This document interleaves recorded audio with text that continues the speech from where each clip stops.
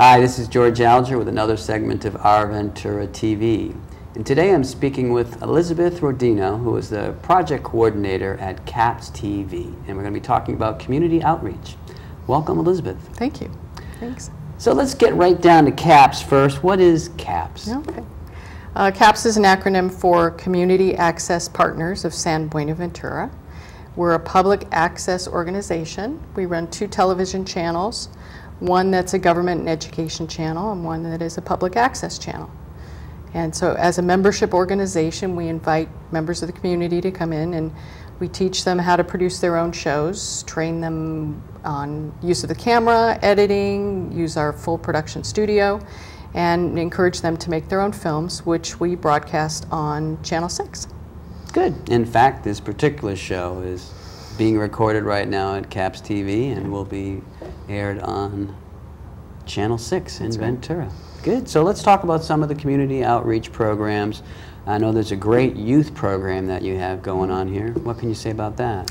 Well, we've been running a program for youth for about 7 years. It's called CAPS Digital Storytelling. We go out into the community and work with 10 to 16-year-olds and teach them how to make their own films. So we start with essential story structure, and we build upon that, train them on the equipment, and they go out and they produce their own film. And generally the course runs about, usually after school for about 7 weeks, and through that very short period they get a crash course on how to do this. And so it's a great opportunity for youth in the schools and the community to get exposed to this. This has got to be one of the most exciting programs for a kid, at least I would have been had I been a kid. I imagine you get a lot of enthusiasm. Yes, absolutely. And kids who return. Our summer program, we have kids who've been coming to the program for 5 years. They're going out and making their own films and submitting them to film festivals, and of course we air them on Channel 6. Good. Now that can encompass a broad variety of technology when you say you're teaching film. Can you touch on some of the specific things that kids are able to work with here? Like I know, for instance, green screens. Not every place has that. And, right. Yeah. I mean, first off, we use professional cameras, high definition cameras, and we teach them all about that. We actually have them manually operate the cameras, which is really interesting. So they really need to learn about focus and depth of field. And then we teach them lighting, extensive use of lighting both in the studio and outdoors. And then we introduce them to editing and digital editing on a laptop, where they get to learn how to edit, build special effects, create sound, and titles. And also we offer, they get to play with a green screen, get to build stills to put behind the green screen. We had, some fun kids running in a race, traveling across Europe, with Europe running in the background and them jogging. It was really cute. So they really love that. Good. Now, a number of viewers will be seeing this online, so maybe you could mention what time of year you offer these youth programs. Okay. We do offer some throughout the school year. And then during the summer, near the end of summer, July and August, we run currently a 3-week program, so individual weeks. Our first week is Studio Week, where they learn to make news broadcasts, talk shows, stuff like that. And then the second week is Documentary Week. And this year we sent them out to produce documentaries in conjunction with Ventura Water, which they'll be submitting to the Water Take One Film Festival. And then the third week is Dramatic Week, and they get to really develop their own stories and create their own shows, so it's quite fun. And at the end of a week, they produce a 3 to 5 minute piece. Nice. So, yeah. Great experience. Yeah, I wish I had that when I was young. Yeah, me too. Okay, now let's move on to the library. I know that CAPS has activities that are being conducted with the library.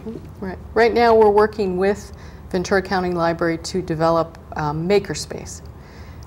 The maker movement is kind of exploded around the country, and a makerspace is a space where people can get together and build things.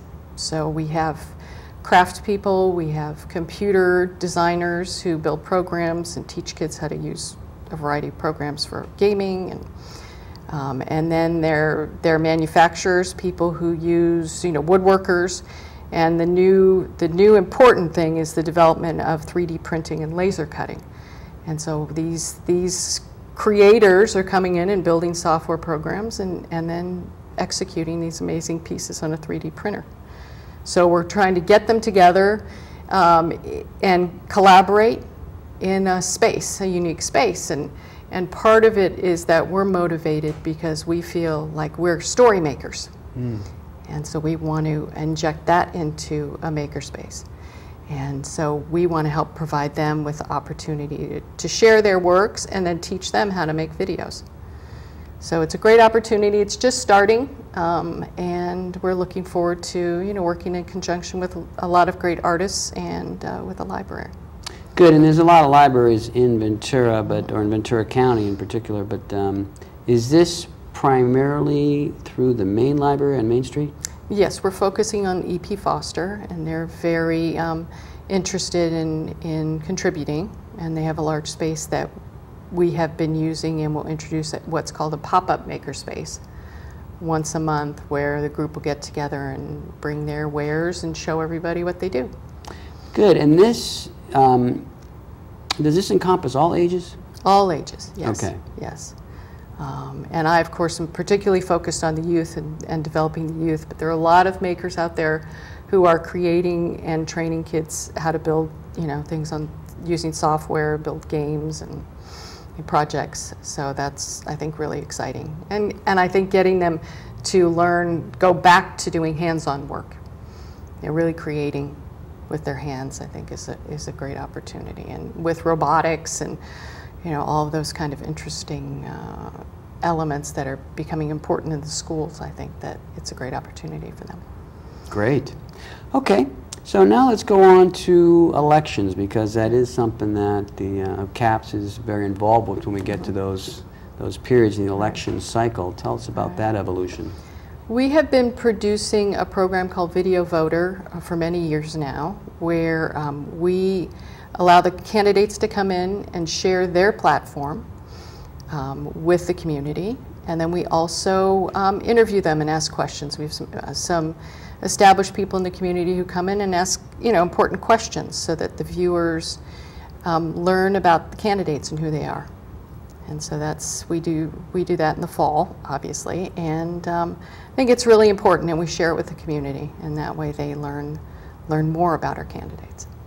Good. So, now, of course, your shows are broadcast on Channel 6 in Ventura, as you mentioned, right. But you also have an online presence as well. Correct. Yeah. Yeah. And you want to tell viewers how they can see that? Sure. You can go to capstv.org. And all of our programs are posted there with links to Vimeo.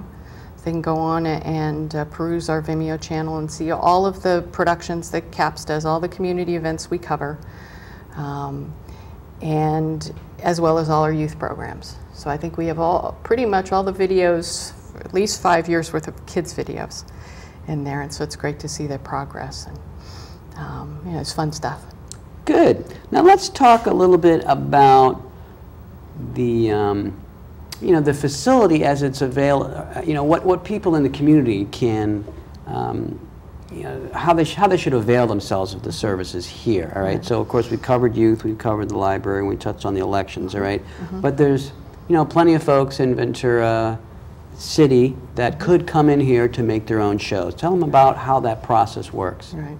Well, we encourage members of the community and community organizations to come in and learn how to cover their own events, produce their own programs. So what we do is we invite them in to learn about the station, tour the studios, take a look at the cameras, look at the editing systems in our editing bays, and then they come back for training classes, which are all included in $25 annual membership. And we coach them as to how to produce their shows, and they get to come and check out, kind of like a library, check out the gear and take it out in the community and share their stories with us and with Ventura. Yeah. And also, just to kind of highlight that, not only is that just an amazing service for the community, it's not something that's available all over the place. It used to be more broadly available, but they've been going away in years. So I think it's worth highlighting that this is a great opportunity for folks in Ventura to, to come in and learn about the equipment and to use the equipment and, to tell their own stories, but that this isn't something that is widely available around the world. No. So it is really a special opportunity here. Yes. And there's some qualifications for who can use the facilities. Do you want to mention that?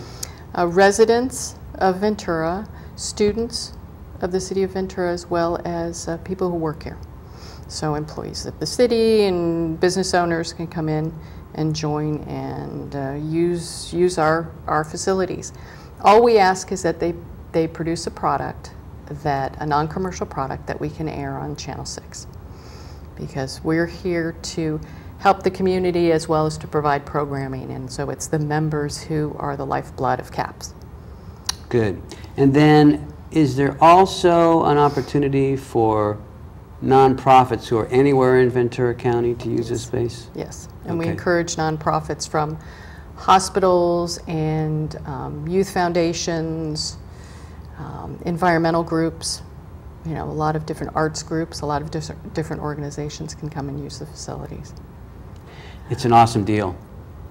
All right, well, cool. So we're winding down the program here. So why don't you give us the website for CAPS, and then if you have a summating message that you'd like to convey to the viewers before we sign off. Okay, great. Well, our website is www.capstv.org. And gives us all the information about the station, what we do, how we do it, as well as a glimpse at a lot of our programming. And I think from my years of experience in commercial filmmaking and broadcasting that this is a wonderful opportunity for community members to get that experience and really learn and express themselves. And it's great to see these people come in who are from all walks of life, come in and really learn, sit down and learn this stuff and produce great shows. So I'm really happy to be here. And truly, as one of our council members said, we are one of the gems of Ventura. I concur. So. All right, Elizabeth, thank you very much. Thanks. This is George Alger signing off for this segment of Our Ventura TV. Until we see you again.